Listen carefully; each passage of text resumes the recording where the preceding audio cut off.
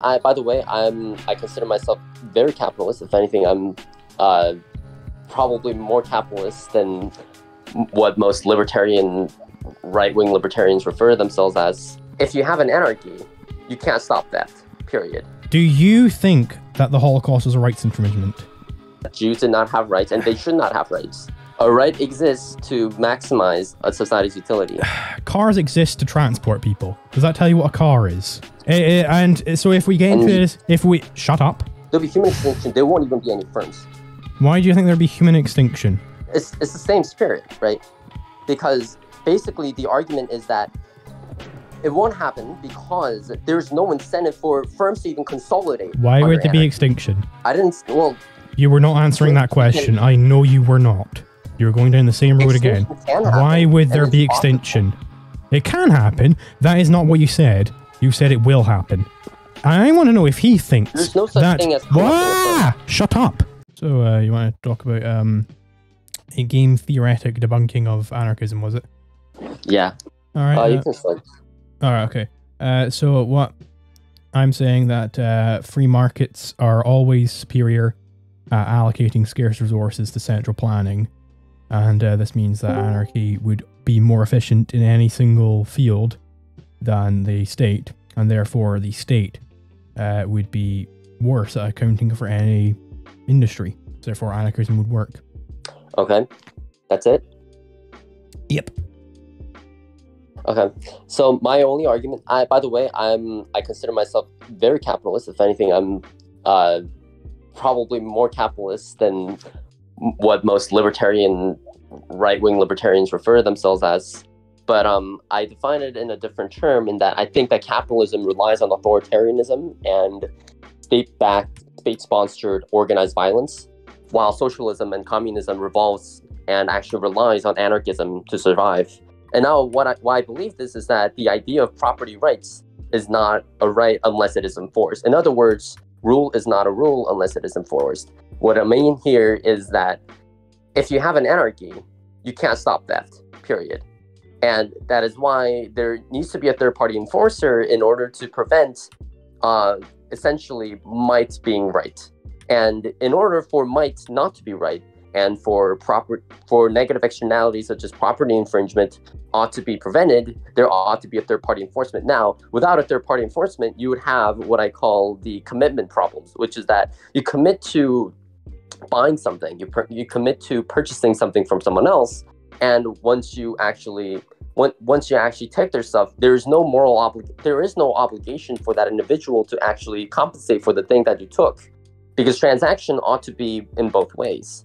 However, under anarchy, there is no any mechanism in which an individual should take the thing and give back in a form of commodity, in a form of cash or whatever, which also, by the way, are in most cases backed by the state, because cash and are the forms of states organized economic sort of measurement is not prevalent or is not standardized under anarchy. And now you can argue that being naturally formed, and I'm sure they do, but what the state allows them to do is for them to be standardized under a artificial boundary, aka a border, in which they could be freely transaction through. All right, you said there property rights are not a right unless it's enforced, so I would ask you if the Holocaust involved any rights infringements. Well, I think that rights in general is a normative term, not a positive term. There is no such thing as rights unless you actually make them out to be a right. I mean, this isn't an answer to the question. I think that we define rights as different things. Like, for example, you can say that all I need to know right now is whether the Holocaust involved any rights infringement. That's all I care about right now. In your definition, yes, maybe. And under my definition, most likely, yes. But in other people's definitions, probably not. Wait, so your definition is only most likely that it's a rights infringement? Under my definition of rights and what I believe should be rights, then yes, the Holocaust is an infringement of rights. Okay, so the Holocaust is an infringement of rights, but the rights of the Jews who were slaughtered were not enforced. Is that correct? Correct. Okay, but you said property rights are not a right unless it's enforced. Yes. So they didn't have the right to life then? They didn't have a right to not be killed, I should say. I didn't say that. I said that they. Rights you did weren't say that. provided. That's the implication of what you said. You said property rights are not a right unless it's enforced. And I am asking, was the Holocaust a rights infringement? Because we know the Jews who were killed, their rights to not be killed were not enforced. And under Nazi Germany. Yeah, that's why I made a caveat early on, which is that rights are not enforced. And under Nazi Germany, they did not have any rights. No. The caveat you made was that property rights are not a right unless they're enforced. Yes. So you don't think the Jews had a right to not be killed? In the international sense, they do. But in the Nazi... I don't care about the international sense or anything like that. I care about whether they had a right to not be enforced. In the general sense. I don't care about international, national, don't care about any of that. You're not contradicting my statement, because the statement that I made is that rights are normative, right? The rights are normative. And I don't know or care what that means. I want you to explain your position for me. I am explaining my position. Rights are normative. And under the Nazi regime, they believe that Jews did not have rights and they should not have rights. Yes. But do you think that their rights were infringed? I don't care what the Nazis thought. I care about what you think. Do you think that the Holocaust was a rights infringement? What I said earlier is that rights are normative. So... Do you think that the Holocaust was a rights infringement? Under the Nazi regime, I don't care what the Nazi... So under the Nazi regime... So the Holocaust was not a rights infringement then? Under their framework, no. But on a universal... I'm asking your opinion. Do you think the Holocaust was a rights infringement? I just gave you my opinion. You think it wasn't a rights infringement? No, I didn't say that. So you agree that the Holocaust... So you agree... Okay, right, yep, cool. So you agree that the Holocaust was a rights infringement.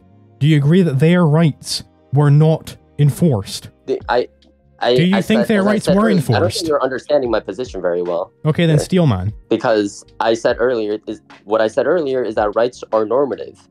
Okay, right. Did not have rights. I'm gonna go off and get another drink. I want you to think about your position, because I'm gonna ask the exact same question when I come back. Because he doesn't know how to debate, I guess.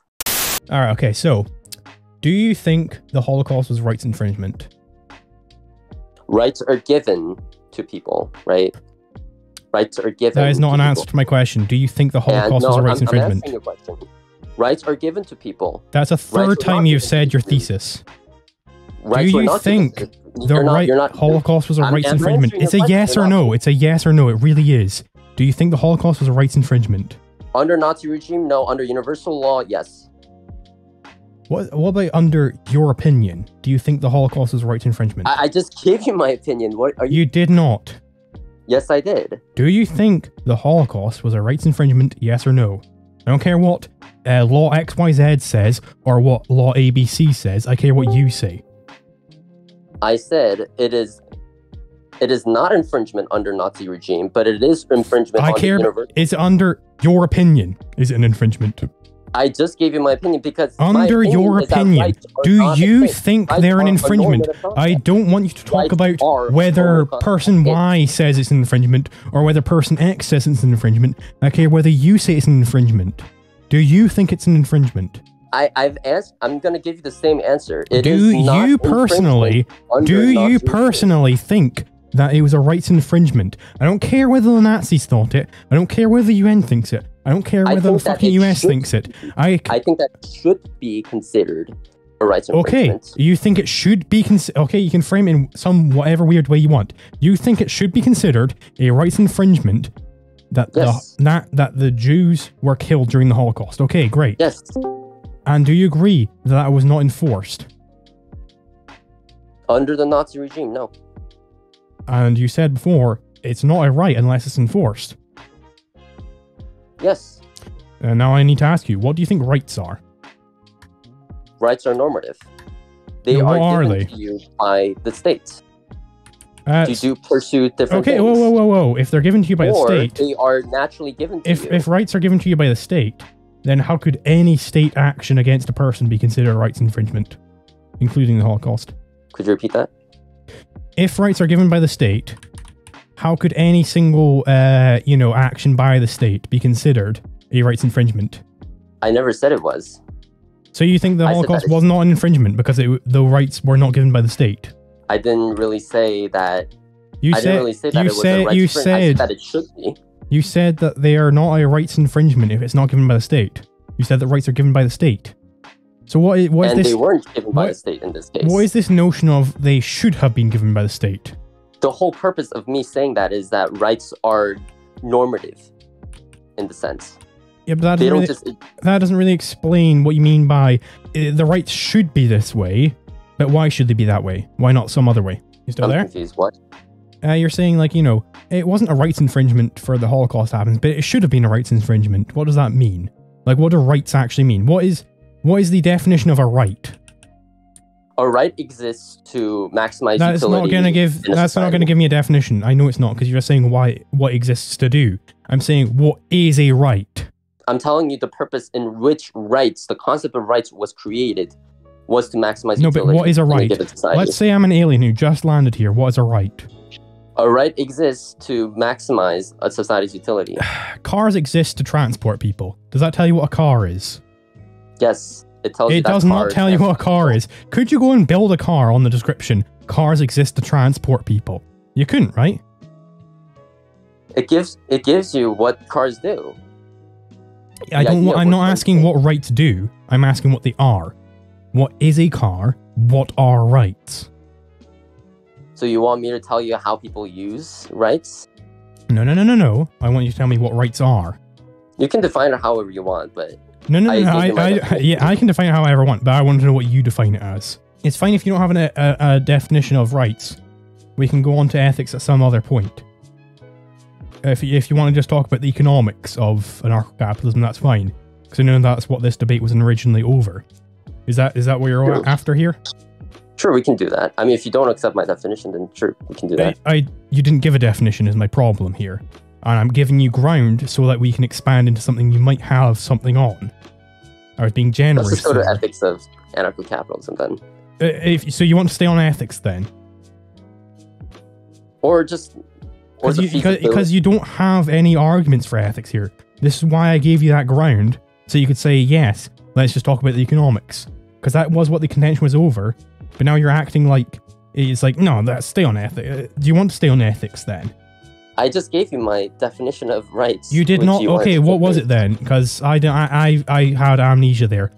What was your definition of rights then? A right is a tool in which it is used to justify... A car is a tool in which it's used to transport people. That does not tell me what a car is. Jesus Christ. Could you build a car if I said a car transports people? I'm not going to tell you how to build rights. That is what I'm asking for. That is the ethical foundation of this. We've gotten to this point already. I know it's very confusing, but this is what ethics conversations are like. This is what ethics conversations are like. I want you to know. I want you to tell me what a right is. A car is a vehicle that transports people. That's how I'm going to answer it. You would say, hey, a car is a big metal box. It's on wheels. It has an engine which turns those wheels, and the turning of those wheels allows the car to undergo locomotion, which transports people from A to B. That's the level of rights I want you to explain to me. So, like, how it functions as well, apparently? Because that shouldn't be a part of the definition. What it is, not just what it does, what it is. It's a means. It's a means. I want you to tell me what rights are. Just saying a car is a thing that transports you does not tell me what a car is. You could apply that to planes. You could apply it to trains. I want to get a definition from you which applies only to cars. I want a definition which applies only to rights. I don't know why you're so stuck on this definition here. Because you keep... Because I gave you an out. I gave you an out to go into economics, and you said, no, let's stay on ethics. And now we're getting back to ethics again, and this is the point we're at in ethics. This is an ethics debate now. You asked me to go back into ethics. I gave you, I think, 3 opportunities to go into economics. Do you want to go into economics now? Do you want to go back? Okay, let's go to economics. Okay, so why would anarcho-capitalism not work? I just explained to you in the first 5 minutes. Explain it again. Capitalism relies on a third-party enforcement in order to... Why does it rely on a third-party enforcement? Because of commitment problems. Explain that. Commitment problem is where one player, assuming that there are 2 players, when one player does something in regards to, say, a transaction or whatever, and a commitment problem exists when the second player has no incentive to go through a given contract that happened in a given transaction. So it's when A and B are having a contract, and B has no incentive to actually fulfill that contract. Yes. Okay, but they do have an incentive because they would have some sort of private rights enforcement agency coming after them. That's government. So it's not government, it's private rights enforcement agency. I said the private word there. That means non-governmental. Private. So yes. like a bodyguard.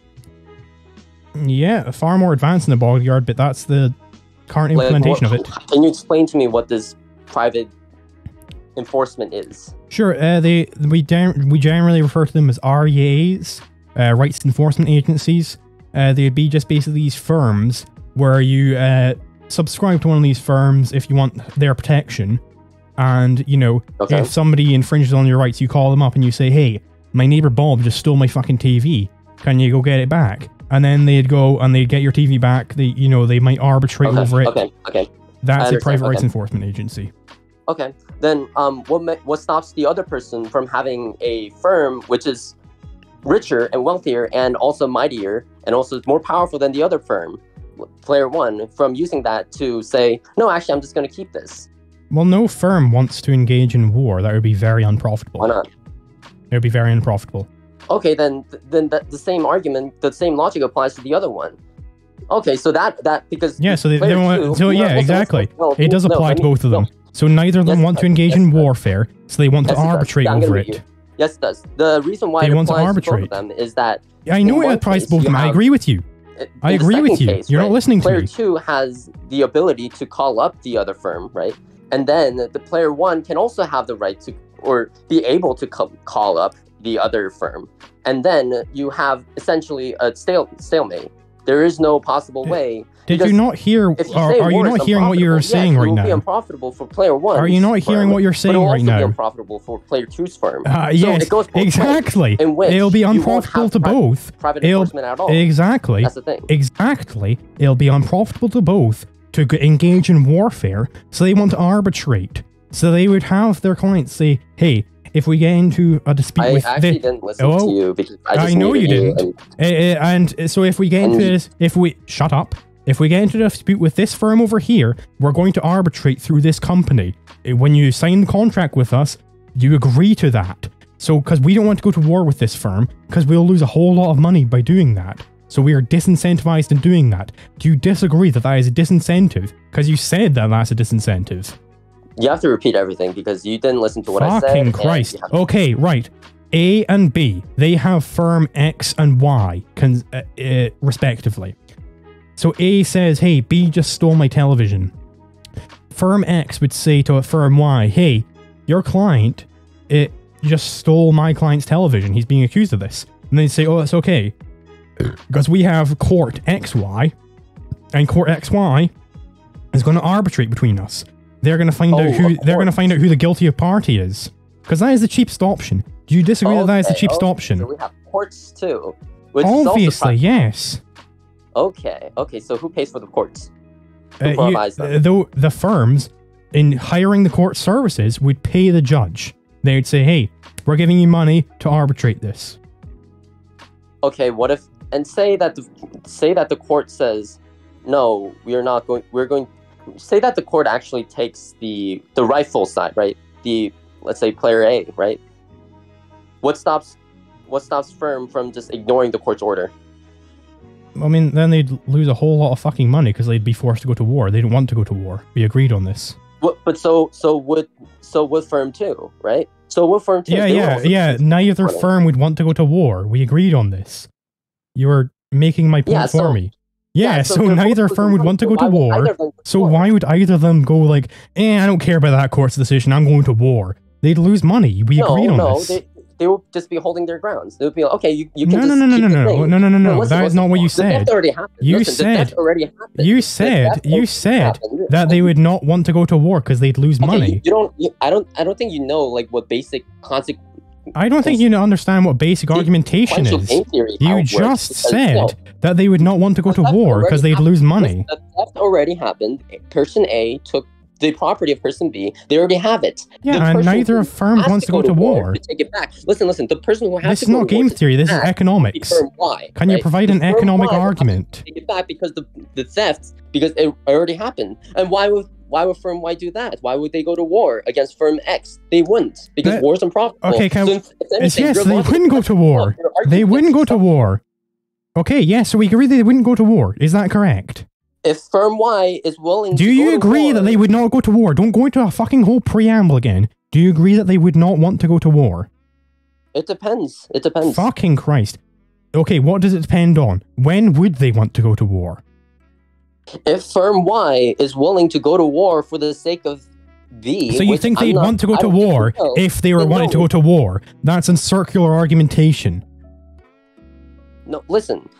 I did listen, and you went into immediate circular logic. When would they want to go to war? Person A already stole... When would they want to go to war? Correct. Person A when would they want to go to war? That already happened. You're not explaining when they would want to go to war.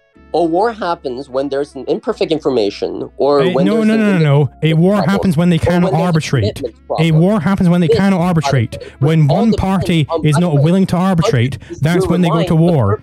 You are presupposing things about my system that I did not state. You basically don't have any means in which you can actually know. And you thought you debunked anarchy. This is pathetic, mate. Go to war against firm X. You don't. So, at the end of the day... So, do you... Okay, right. Let's get this from step one. Do you think that they'd want to go to war? Do you think that would be profitable? So, you start... You're yes or no? Do you think that would be profitable? To go to war? For what? To go to war. For who to go to war? Either firm. Do you think it'd be profitable for one firm and not the other?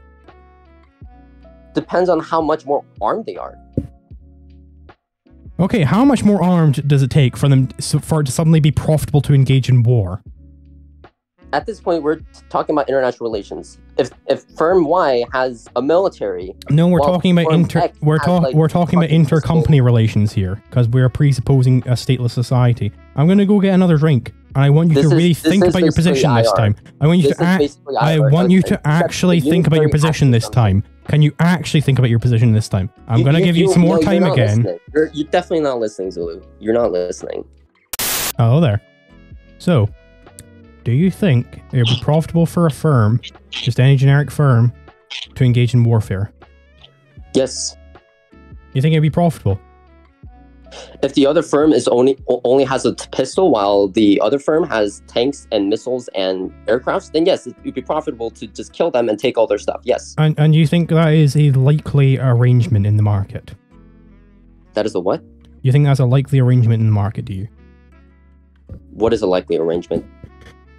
Something you would expect to happen economically. Do you think you would expect there to be one massive firm and every other firm only has a couple pistols? Do you think that would happen? Well, no, because it's anarchy. You don't. Okay, right. You don't think that would happen. So why did you bring it up? No, listen. So how about what do you think would happen in the event? So we ignore that then. The reason why. All right. Okay. Calm down. Right. We don't. All right. We don't expect. We do nothing. We do absolutely nothing. Right. We do not. So we do not expect that to happen. So considering what we do expect to happen, we don't expect that to happen. So don't bring it up anymore. Why would you expect it to be profitable if we don't expect that reduction to happen? That's nonsense. Answer my question. I just gave my statement. Did you even listen to what I said? No, I muted you for a second. Oh, I muted you too, but I'm the owner, so. Okay, right. So, well, I'm the one recording. So, given that you do not think that it would happen, that you would have this massive firm, why'd you bring it up? How about what we do expect to happen? Why would you think war would be profitable? So you didn't answer. You didn't listen to any of the things that I said. Okay. No, I muted you, just as you admitted to mute me. Yeah, I just restated my point. That if you do not expect, if you do not expect that arrangement to occur, why would you bring it up? And under what we do expect to occur, why would you think war would be profitable? Are you going to answer? Hold on. My answer is that under the assumption that it will consolidate, monopolization will consolidate. No. But you just accepted that was a bad assumption. You said that would not happen in the market. Because Yeah, so you agree that that wouldn't happen. So don't bring it up. I said, okay, how about this? The reason why I said it won't even be likely is that there will be human extinction. Let's just say that, right? There'll be human extinction. There won't even be any firms. Why do you think there'll be human extinction? It's the same spirit, right? Because basically the argument is that it won't happen because there's no incentive for firms to even consolidate. Why would there be extinction? Well... You were not answering that question. I know you were not. You're going down the same road again. Why would there be extinction? It can happen. That is not what you said. You said it will happen. Let's just... No, I said let's... No, I have it right down here. No. You said there will be extinction. You said that's why you think it wouldn't happen. You said because there would be extinction. So you do not think there would be extinction? Right? Do you or do you not think there would be extinction? Then my point stands, right? Do you or do you not think there would be extinction? Firms will not consolidate. Do you or... firms will not consolidate. Cool. So we agree on that then. You just said the opposite there. You've just contradicted yourself in 1 second. No, I didn't. I said firms won't consolidate. You said firms will not consolidate, and then you said firms will consolidate. Okay, fine. I misspoke then. Firms won't consolidate. That's what I meant to say. Okay. Right. Why wouldn't... So yeah, they won't consolidate. Firms won't. Yeah, they won't consolidate. I agree on that. Under anarchy, no. Yeah, they won't consolidate. I don't think they'll consolidate into some massive fucking gigafirm. Okay. I see. No, okay, you're misunderstanding what I mean about firms not consolidating. I mean firms won't even be a thing. Keo. Yeah, but why wouldn't they be a thing? State your game-theoretic objections to anarchy. What? This is going to come down to your game-theoretic objections. Which I don't think you've stated yet. Can somebody record this, actually? I'm doing it right now. Don't worry about it. I think if you made that point, it might clear up your perspective, and Zulu would understand it better. Oh, don't worry. I've got. There's a video out there with his argument. It's just the free rider problem. It's very hilarious. So yeah, go lead us to the free rider problem, would you? Okay. I mean, there's way too many things to explain here, but I'll just say, right, the reason why I said that war isn't even likely is that among two firms is that firms won't even exist under anarchy. Why won't they? Because each interaction would be a prisoner's dilemma. There you go. Exactly. Why would it be? That's what I was trying to... I'll shut up now. So the reason why I say this, and the reason why I didn't even want to bring this up and just said, okay, let's assume human extinction, is that this changes the topic entirely. So let's just go here. So firms won't consolidate. In other words, why is every action a prisoner's dilemma? Jesus Christ, get to the point. Stop interrupting me. Jesus Christ. Get to the point. You keep just restating your thesis. Why would every action be a prisoner's dilemma? Stop interrupting me. Jesus Christ. Okay, you know what? Someone needs to record. Don't worry, I'm recording. It's all going up on YouTube. Why would every interaction be a prisoner's dilemma? Can you answer that? Now, if we go back to the start of time and we look at the first protozoa, I don't care about the entire fucking thread of the argument to this point. I care about why every interaction is a prisoner's dilemma. I didn't even say every interaction will be a prisoner's dilemma. I did say, however, that... Oh my god, but that was what Hobby said as a steelman of your position, and you said, yes, that's my position. So what is your actual position then? No, what I said was, what I agreed to was that the interaction between a supposed mercenary and the firm that's hiring that mercenary would be a prisoner's dilemma, because you mentioned is a private mercenary firm, right? That's not sustainable. Say that you are a firm. Why would it be a prisoner's dilemma? I'm explaining to you. Say that you're a capitalist, right? And you want to start a mercenary company, and you see a guy with a pistol, and you give him the money and say, "Be my bodyguard." Let's say you have $1,000 on you, and you pay the guy $100. Hey, you know what? Be my mercenary, and you pay him $100. What stops the mercenary, for one, from just shooting you and taking the rest of the wallet? What stops that? What stops the state from doing that? Institutions. But you're not answering my question. Whoa! What institutions? You're not answering my question. But if this is whoa! Stop you're talking. Not answering my question. If this is something that applies to the state as well as to anarchy, then and we don't see it happening with the state, then you'd have to explain why it's different from the state to anarchy, why it would suddenly start applying. entire wallet. What stops them? What You're not stops answering my them question. what stops them from happening to the state? You can't answer a question. Do you with a think it question. happens to the state? Yes or no? You're not answering my question. I'm not going to go into mathematical theoretics with you. You asked the question second. You asked the question second, buddy. I asked the question this first. is not fucking first come first served. If you have a dilemma with anarchy that applies equally to the state and doesn't happen to the state, then there's obviously a fault in your reasoning. Stealing and robbing from the capitalists. What stops that? Are you going to answer why it doesn't happen to the state? Do you think it happens to the state? You're not answering my question. Do you think it happens to the state? Yes or no? You're not answering my question. Do you think it happens to the state? Yes or no? You're not answering. Do you think it happens to the state? Yes or no? Do you think it will? All right. Okay. So this is a situation where either it applies to the state and it doesn't apply to anarchy, or it applies to anarchy and it doesn't apply to the state, applies to neither, or it applies to both. If it applies to both, then there's a moot point. If it applies only to anarchy, then he needs to show this. If it doesn't apply to either, then again it's a moot point. So he needs to show why it's disanalogous between anarchy and the state. All you have to do is answer my question. All you have to do is answer my question. From taking the wallet. Just I'm not going to go down a rabbit hole if we both agree that it doesn't happen to the state. You're not answering the question, which I. This is just a gotcha. Do you not see why I say this is a gotcha? This is a stalemate. I mean, do you understand why I'm saying this is a gotcha? I'm saying it's a gotcha because it applies to your system as well, and you don't think it happens in your system. So you're clearly using some logical trick in there to make it sound like it's applying only to anarchy, when in actuality it would equally apply to your system, and it doesn't happen in your system. You can answer. I can address that later, but you're not answering the question first. Answer it right now. I asked the question first. It's your job. This is not first come first served. Yes, it is. It really is not. Yes, it is. I'll answer your question. Are you 3 years old? Have you had 2 debates in your life?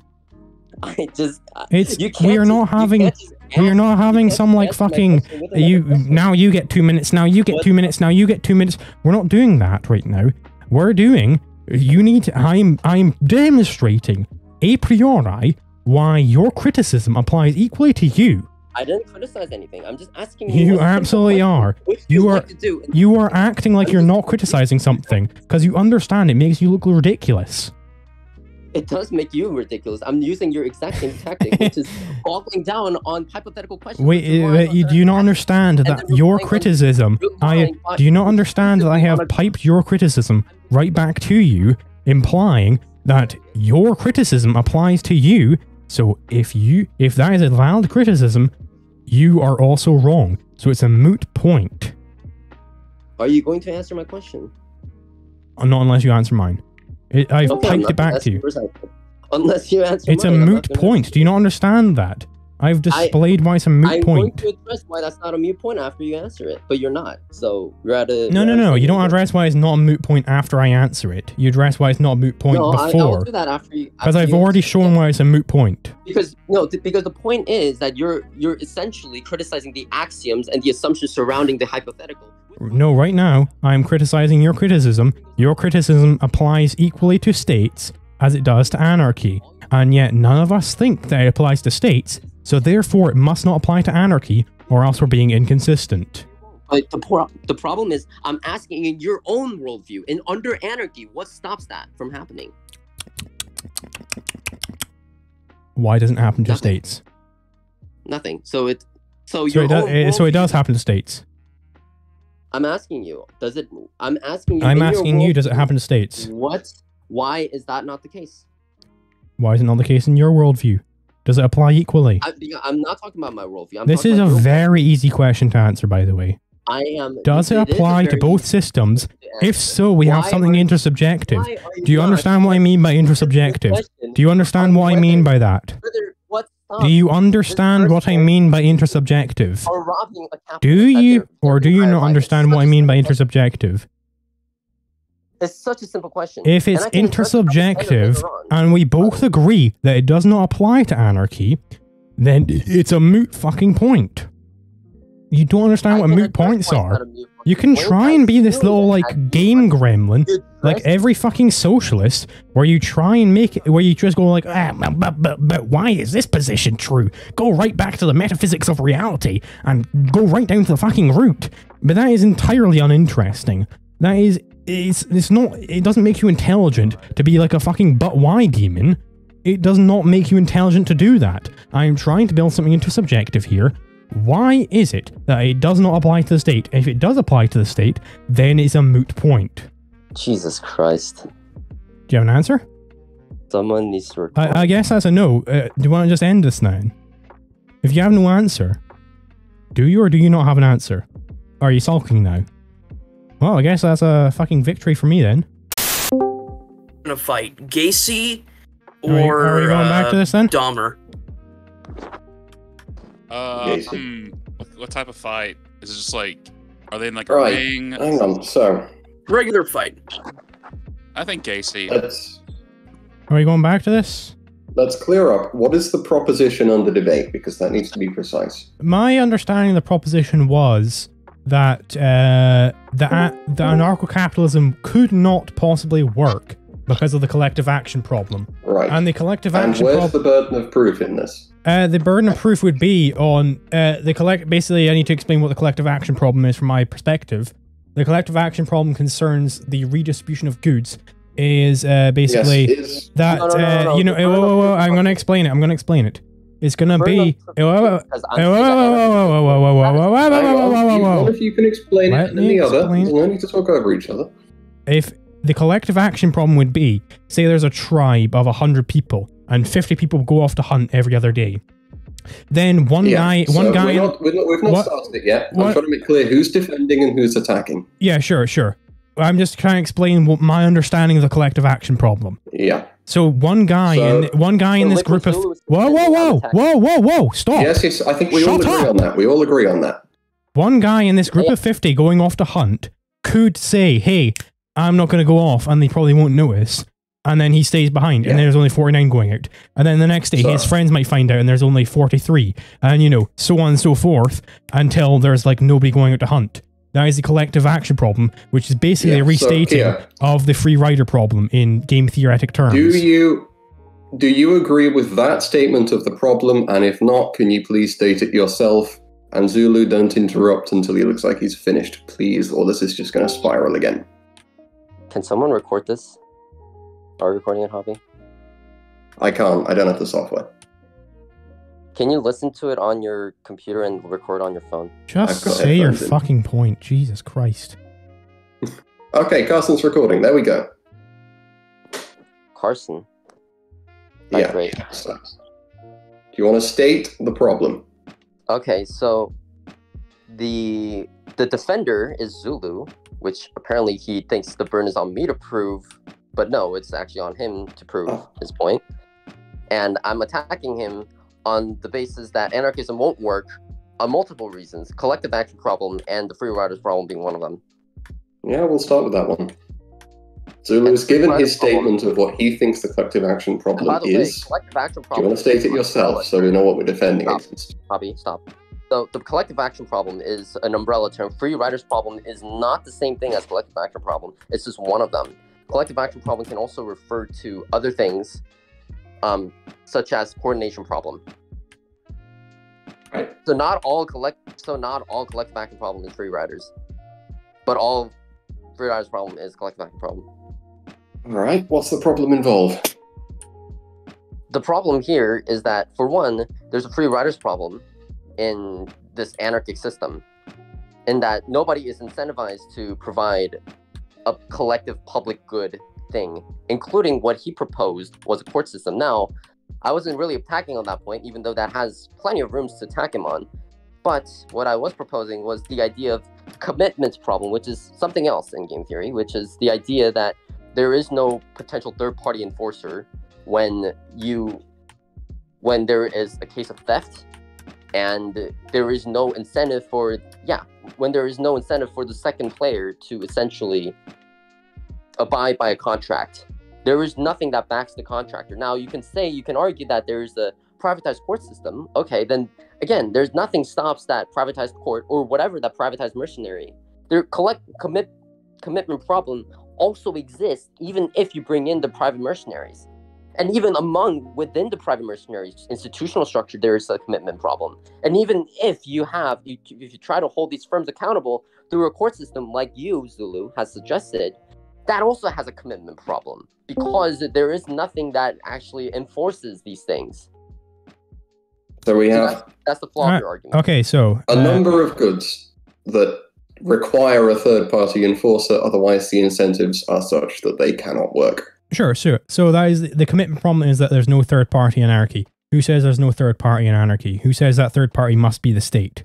Who says that there has to be one third party for everything rather than many individual third parties? Because the state is centralized and then has an institutional Why does that imply that there has to be only one third party? Because it's centralized. But why does that imply there only has to be one third party? Could there not be a decentralized enforcement? I'm answering your question right now. It's that I'm asking you a question right now. How could there not be decentralized enforcement? Why does it have to be one single third party? Yeah, I think that's what Pio's about to answer. Pio's a neocon shill. He's muted. Christ, condensate, shut up. Oh. To answer that question, it has to be centralized because if it is not, if it's decentralized court system or privatized court system, there's literally nothing preventing the court system from being either bought out or just being outright no different from another entity that is simply hired for the sake of partially backing the other player or party over another. Okay, is one firm less likely to be bought out than a million firms? One firm, what? Is one firm less likely to be bought out than a million firms?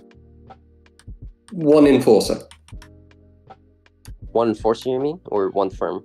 If you had one enforcer, could it not be corrupted a lot more easily? Yeah. Is one group not more easily corruptible than many disparate groups who are competing?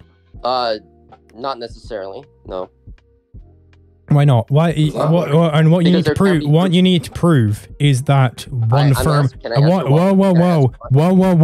What you need to prove is that one firm is less corruptible than many competing firms. Can you do that? Can I answer why? Yeah. I'm giving you an opportunity. It's all right. I won't let you be interrupted. The reason why it depends, or that there is no answer, is that sometimes one group can have multiple subgroups within it. Entirely irrelevant to the question. I asked, is one firm less likely to be bought out than many? Depends. It doesn't... What does it depend on? Depends on whether that one group has subgroups in it. Okay, let's assume no subgroups, because that just complicates the matter unnecessarily.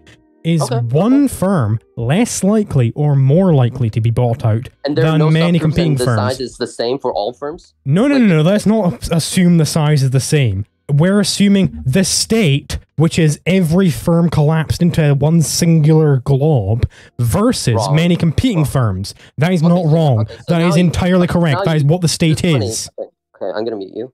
Yeah, this is funny because now you're basically turned a hypothetical question into an outright fucking hell, man. This one state is that one firm that you're talking about. That is what the state is. So, first of all, no. It is necessarily homogenous. That's what your argument is. Brought up the point that it depends on whether that group has a subgroup or sets of subgroups. Oh my god, ignore the subgroups. Ignore the fucking subgroups. Yes, but it has other ignore the fucking subgroups. They're irrelevant. And the circuits and other things, for example. Jesus fucking Christ, you understand what they're irrelevant. You can't simply shut up. Stop just saying words. You're just wasting time here. And they will be able to you are wasting time. You are wasting everyone here's time. Stop. So, we have a question of the state versus competing firms. The state will necessarily be a homogeneous entity, and the competing firms will necessarily be dishomogeneous. They'll be competing. So which one do you think is more corruptible? A state versus multiple firms? Yes, in the way that I just described. How do you define corruptible? You brought that term up. You mean which one is more likely? What would constitute that the firm was compromised for you, Zulu? Well, he was one who brought up the term corruptible, so I want to know what he thinks. I want to know if he thinks there's no such thing as corruptible. Shut up! I want to know if he thinks that a million different firms are more corruptible than one singular firm. There is no such thing as a corrupt firm because you brought the fucking term corrupt into this. That was you. You brought that here. I think I did. Meant to maximize the aggregate utility. No, because it was the commitment problem. You can't really say that. It was the commitment problem. It was the commitment problem that led. It was the commitment problem that led to, if decentralized, there is nothing preventing them from being bought out. That was him who brought that in, and I want to know whether it's more likely that a big firm will be bought out or a million small firms. All right. Is the government as likely or more likely to be bought out? Easy restatement of it. Just answer. Fucking hell. Just answer. Stop going into massive fucking tirades. Just answer. More or less? Yeah. Go for it. You can't compare a firm more can't be corrupted. Or less. A firm is supposed to I'm just asking. I'm asking for bought out. I'm answering. Shut up. I'm asking if many firms or one singular entity is more likely to be bought out. A firm is a profit maximizer. I'm asking if many individual entities, truncated down to very small units, jumping on him there might not have been right. or massive homogenies. Which one do you think is more? Which one do you think is easier to buy out? If I have to go for know the question. many, let him explain it. Yeah, we know the question. He fucking doesn't. I'm answering. All right, hang on. I'm answering it. No, you're not, because you're going to go into the same fucking shit again. I know you are. Because let's just hear it. That I'm providing, and it's not. And by the way, it's a moot point that you're bringing up. Oh, we're talking about moot points again, are we? Because yes, I am. Because you're failing to define some the size. You were the one who bought in. You were the one who brought in the firms being bought out question. That was you. You brought that into this discussion. So, do you think one singular group of people or many disparate groups of people would be easier to be bought out? Which one do you think is easier to buy out? What we're trying to discuss is... So, is this entity you're referring to the government be bought out, and thus the utility maximizing processes of the market subverted more easily or as easily than those same processes by uncoordinated firms in the market? Because I hope we would all agree that some sort of Pareto optimization of utility is the goal, whether the government or the firms is doing it. So in which case is it more easily perverted? That's the current point, yes. Both. That is the current point, yes, and I want to know whether it's competing firms or one centralized entity, which is easier to be bought out. If you don't disagree with my statement of it, Keo, you can move ahead and answer. So what is more likely to be bought out? Yes. The way I've defined it, so having their operation perverted in a way that reduces utility maximization. But under anarchy, firms can't organize into things. So, and why does that make them easier to buy out? All right, let him finish. So let him go through this. But he starts with retard premises and he goes on to retard conclusions. Jesus Christ, you're fucking retarded. I mean, look. You can say this without interruption. Just go ahead. So, if you just strictly bring into your hypotheses, right, which, by the way, has no sort of premises on which you've actually just inserted an unrealistic. Are you going to answer or not? Jesus fucking Christ! Get to the point. You're not letting me answer my question. So are you going to read an entire novel to me? He's not going to interrupt you till you're finished. Have you finished? I haven't finished, and he's not started yet. Fucking hell! Jesus Christ! Jeez, quit interrupting. Get to the point. I am getting to the point. You're not. You're just not. You're just waffling. I didn't want to have to do this.